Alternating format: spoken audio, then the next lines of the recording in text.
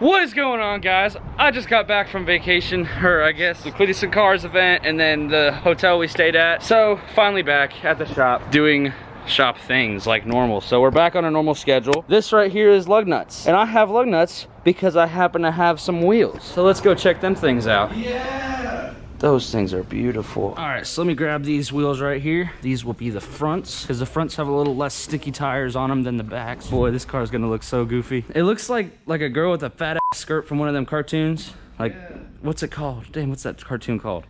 Anime. And this right here is a back. You could tell this is a way more aggressive tire, stickier, and all that good stuff. These are also 11 wides, where the fronts are 10 wides. They got a deep lip on them because stance. Gavin's tightening the bolts on it right now, but it clears fine. They actually don't have any problems with rubbing so far by just putting them on. They don't rub any shock mounts or control arms or struts or anything like that. And they also clear the brakes too. So I'm already happy. This is pretty sweet. I should probably tell y'all, me, Harry, and Justin were talking the other day, and we came up with an idea, and it'll be pretty cool. And it involves the car not being red anymore. Okay, moment of truth. Let's see what it looks like. Oh damn, that looks sweet. Stancy boy. That's gonna be an ultra stancy boy. It looks ugly with the paint, but I'm so freaking happy. It really does. I'm kind of with Harry. I kind of like how it looks for some reason.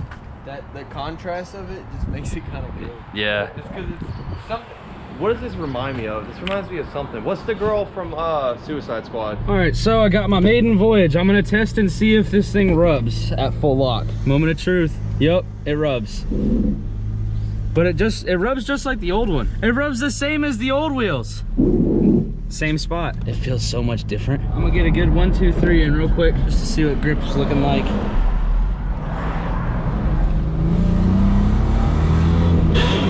Man, shit. I gotta move that Dr. Pepper.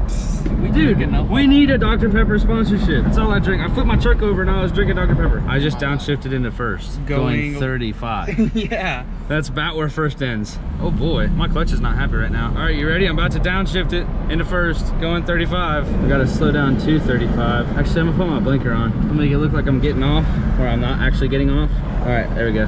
Ready?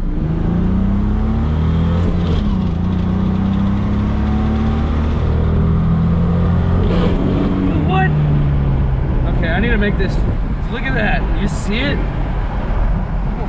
I don't know, either way, I'll figure it out. That's nice. That's very nice. My car freaking just does stuff. But either way, I guarantee you it looks good while it's doing it. And the shifter itself is also loose. That's why I got new stuff. The whole damn thing itself is loose. All right guys, so I just got that installed. Check that out. This thing looks really freaking good. So now it looks like an original front valence right here. No longer cracked up and stupid. Finally looks good. But what's really making me happy is this. This looks freaking great right here. Still getting used to that whole blue and red match deal. But man, it just looks so good with the stance that it has. If you can see, it's super flush.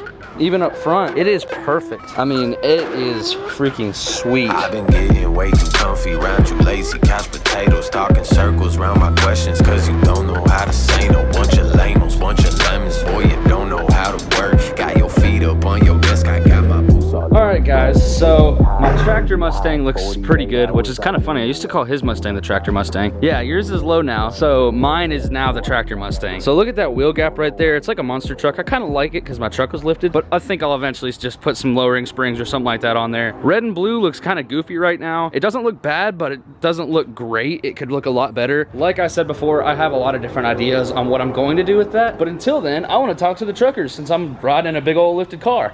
So I got me a CB radio and a whole antenna. CB radios are easy, literally like 1, 2, 3. So you got to get your 12 volt. So my 12 volts in. All right, we're already connected. Oh, shnikes, I got to connect my antenna. Don't mess with the CB radio without an antenna, because you might blow it up. And that actually goes for everything. Don't plug in a radio without an antenna. Don't plug in anything without an antenna, because like walkie-talkies and all that stuff, it'll burn them up. That works. So now let's go in here, connect to my antenna. All right, so I got my CB radio right here. This is the talkie thing where I basically go hello, hello, hello, hello, and typically get a response, but I'm not close to any trucks right now. I'll have to pull into a truck stop. And once I pull into the truck stop, I'll be able to use this here CB. This wire right here is routed just like so. Just put it right on the side here. Perfect. All right, now I got a CB radio on the old Mustang. I dig it. Hola, me llamo Po, and this is my bike. So, when I was at the track, I was spinning like a mug, dude. I was freaking shifting, freaking...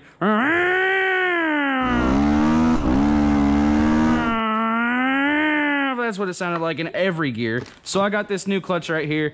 I'm gonna slap this bad baby inside of that bad baby. So 1, 2, 3, 4, 5, 6. Okay, 6 spring, 6 bolt, hold on, clutch cover. There's the gasket right there. All right, that oil is dirty, very dirty. All right, so let's keep on going. All right, so I'm gonna take this clutch carrier, clutch pressure plate, clutch piece of shit, clutch asshole muncher, clutch motherfucker. Oh, you can't cuss in videos, remember? Oh man, sorry. All right, so let's check out this clutch.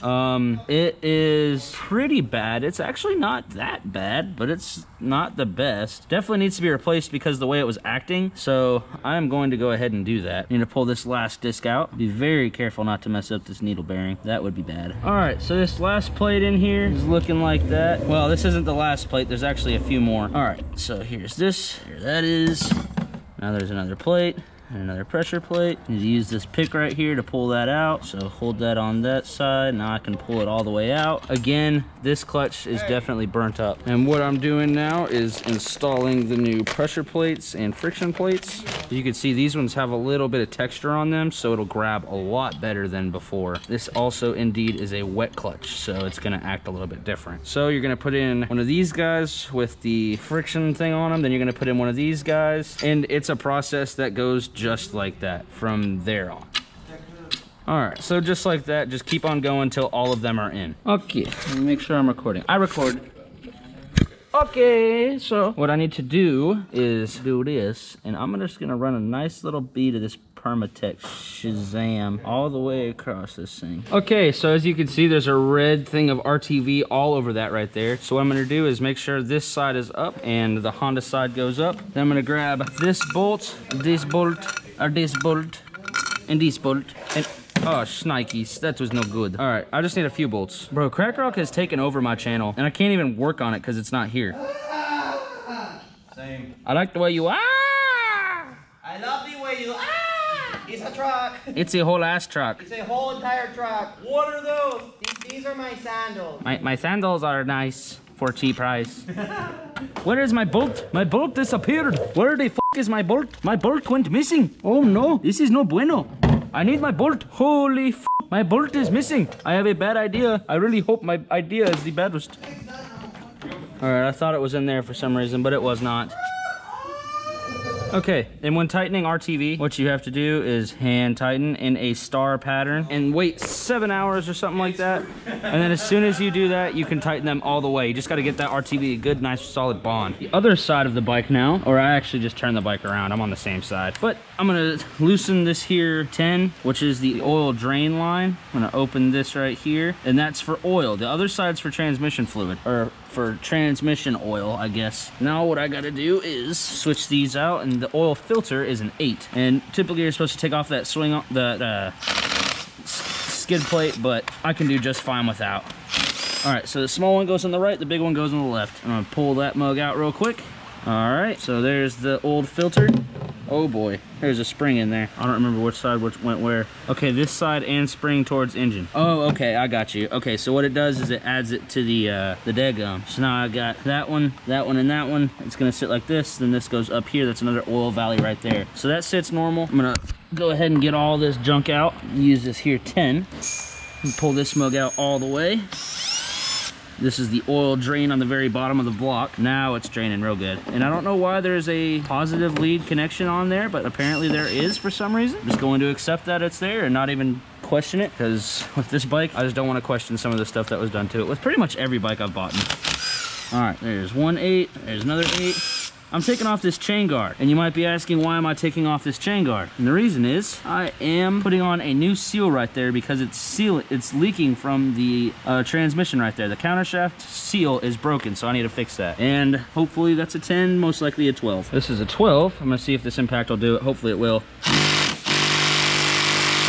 No sir, it will not. So I got this 12 right here, and I gotta put it in gear. That bolt feels like it's going the wrong way.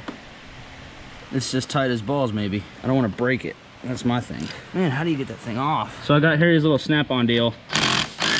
This thing does work, dog. Damn, that thing's legit. Hell yeah. All right, bet. Snap on for the win. So now I gotta pull this chain wheel off. All right, got it off. Oh boy. Oh, that was almost very bad. That kickstand was rolling. We gotta get this seal out because the seal's what's been leaking. Well, that didn't work. Typically this stuff just falls out. As far as I saw in the videos, it's not working like that. Oh, there we go. All right, there's one. So this piece goes in like that. This piece comes out all together. I need to get a puller for that, but I bet pliers might work too. Hello, I'm Lindsay Lohan. I have to put oil in this side. I don't even know how to put oil in it. How much oil do I put in this bike? I need to find out. All right, so I need to put 700 milliliters inside this thing. This is 1,000, so I need to bring it down to that 300 mark and I will be good. Probably gonna go a little bit past that 300 mark due to spillage and all that fun stuff, but I'm just gonna put some of this stuff in there, hopefully make it run good. Oh, we have barely even scratched the surface. We've only used 300. Was it there? Oh, I'm full. I'm full of oil. All right, so the bike is now cleaned up. Everything's good. Seals replaced. All the oil is drained, as well as right here. Those are just hand tight. What I need to do is come back in the morning when this RTV is dry. Then I can put my transmission fluid in and then my oil in right here. And then I'll be able to ride the bike and it will perform like a new bike. So we're gonna take it to the track, see what it actually runs now that the clutch isn't slipping. And hopefully it performs like a new bike because that would be awesome if it does. All right, so my new Edge right here looks like a little RC car with my little antenna, which I think is kind of funny. But look at the wing on this one. This man bought a mattress, but he doesn't have a truck and he's got tons of stuff in the back because we're waiting to move in. So he's taking his mattress and hooking that mug straight to the spoiler. That'll hold. All right, so they say it's on there tight. Let's check it now. Look at that freaking spoiler. Hey, can you give me some oh! Yeah, Oh! Ain't going nowhere. Over the hood traction bars? Bro, that's for all the rigidity. This is my new It's solid mounted. My 10-inch wing. Daniel talked me into doing autocross. Yeah, follow Zorby. One made out of 10-inch wing. Yeah, and it's lightweight. That's why it's made out of gel memory foam. What brand is it? Lucid, because they don't sell them. You can only get them in your dreams, but I got one. It's gonna be the first thing to hit, obviously, because you can see like the height advantage here. It's definitely over the car. So it's gonna be the first thing to hit if I ever roll the car. Oh, nice. So you added protection on rolls. It looks like a whole ass stock car in this picture. Yeah. Bro, what? Look at this. Like a little funny car. Yeah, like a big ass Mitsubishi wing. Anyway, guys, he's gonna go do that. I just fixed the little things, did some stuff to the car, had some little fun, and bike's now good to go. All I gotta do is put fluids in it. Car is good to go. All I gotta do is lower it. But other than that, guys, thank you very much for watching. Y'all have a freaking great day. Remember to freaking Sunday. Okay, thank you. Just gonna Sunday. Bye. Wait.